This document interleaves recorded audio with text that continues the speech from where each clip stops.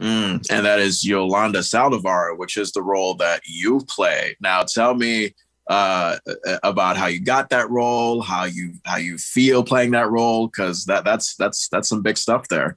Yes.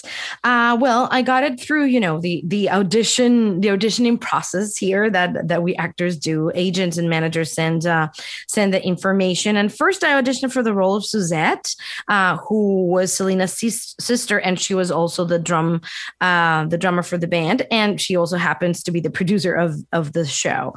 And I ended up, I'm a musician as well, so I ended up playing the bass and playing the drums for the audition. But that one didn't pan out, but they sent me the opportunity to audition for Yolanda.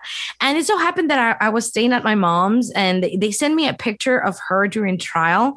And then I noticed that in the closet I had a vest that looked exactly like the one that she had. It was my mom's vest that she actually had never worn. So I'm like, And there was like a white shirt that matched, like it was the exact outfit. And usually you don't put like costume for auditions, but I felt like, oh, let me do this for this one.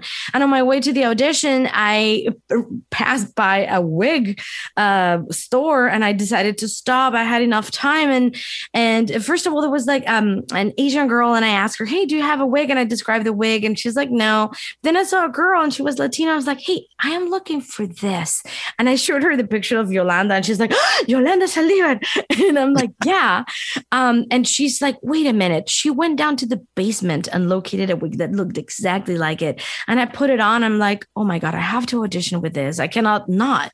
And I did it. And, the rest is history, because they gave me a call back. And then I got to audition with a producer, and, he's like, okay, do it this way, do it that way. And he said at the end of the show, the day that we wrapped, he said, I wanted to let you know that you were selected of 3,000 people. So I'm like, oh, wow.